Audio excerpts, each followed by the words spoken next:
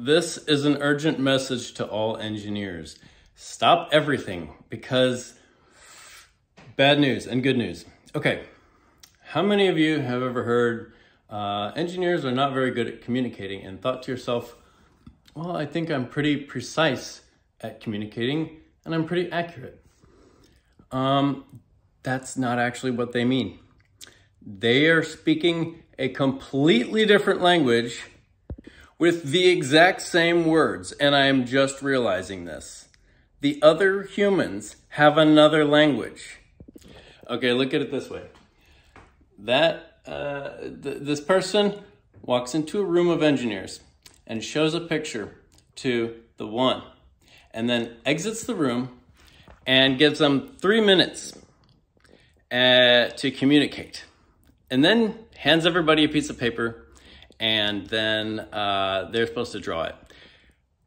If these were normal people, if they were engineers, then approximately one engineer could probably draw that picture if you only gave them 3 minutes. For other people, it's like they have a superpower of communication. It's like, I think they could do it in 10 seconds. This is another level, guys. I probably should not be allowed on YouTube. The moral of the story is, it doesn't matter how accurately and precisely this engineer communicates with this one. If you put them all in a group, stuff just happens magically.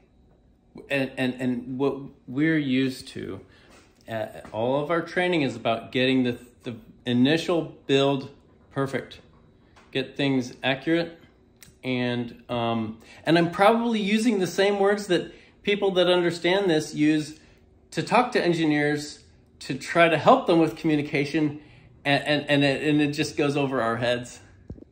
But it doesn't go over our heads because we're stupid. It goes over our heads because we have an outlook, we have a perspective, and I've done more communicating in the last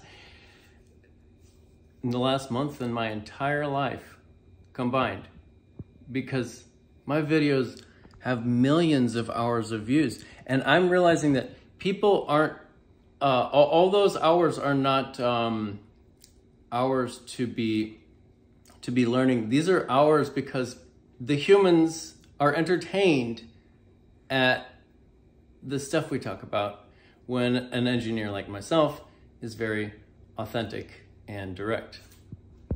And the other humans are not used to engineers being willing to talk about things publicly outside of their expertise area, because we're expecting that we're this good at things. We set the bar up here for ourselves to be good at something before we ever try it or would dare to show it with someone else or talk about it. And that prohibits us from learning the next thing. And if the engineers had this superpower, yes, everything in the world would be free tomorrow. But if the engineers are too afraid to step outside of their box, then everything will not be free for quite a few more years. In every type of engineering discipline, we are used to doing something very properly and have it last a long time. Because what is the output of an engineer in the economy? It's a design. It's fixed and it's forever in time. It doesn't change. If it does change, then we haven't placed the design in the proper media. And that means that's not real life. In real life, you can do things over and over and over again and just keep trying. And it didn't matter if you were doing it properly, if you did it fast, for every other task in life except for designing things and documenting.